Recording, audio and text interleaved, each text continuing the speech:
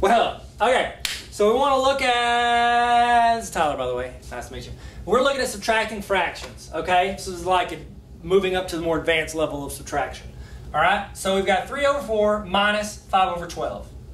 Okay, first off, I can drop that parentheses. I don't need it. There's nothing inside there that changes it.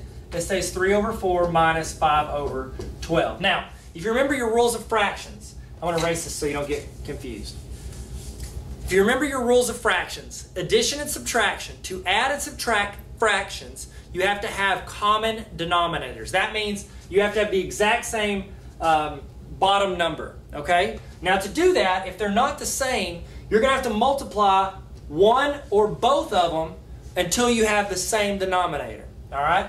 We know 4 and 12, the lowest number that both of those go into. So a lot of people are like, 4, because 4 is, no, you can't. It has to be at least, the minimum number you can have is your biggest number, okay? That's just the way it goes. All right, so we know 12 is the smallest we can do. Does 4 go into 12? Yes, it does. 1 times 4 equals 12. 3. So I take both of these and multiply them times 3.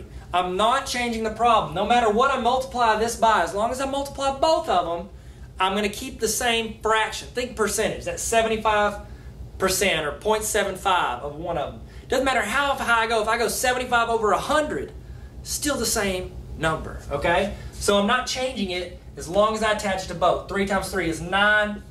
3 times 4 is 12. Then I'm going to subtract 5 over 12. The simplest way to remember how to subtract fractions, adding's easy, just add across and keep the same denominator.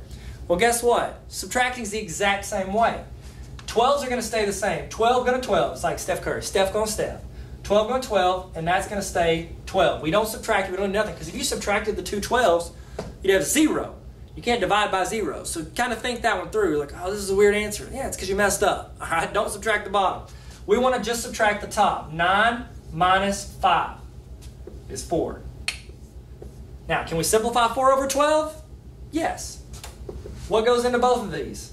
4. How many times is 4 going to 4? 1 time. How many times is 4 going to 12? 3 times. You just subtracted fractions, my friends.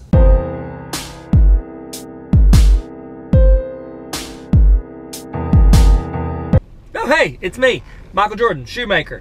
I want you to know that if you don't click that little circle there to subscribe, then you won't ever find your true love. That's a fact. It's like an email chain letter. If you're not 45 years old, you will not get that joke. Not important. But click that. Anyways, I'll wait.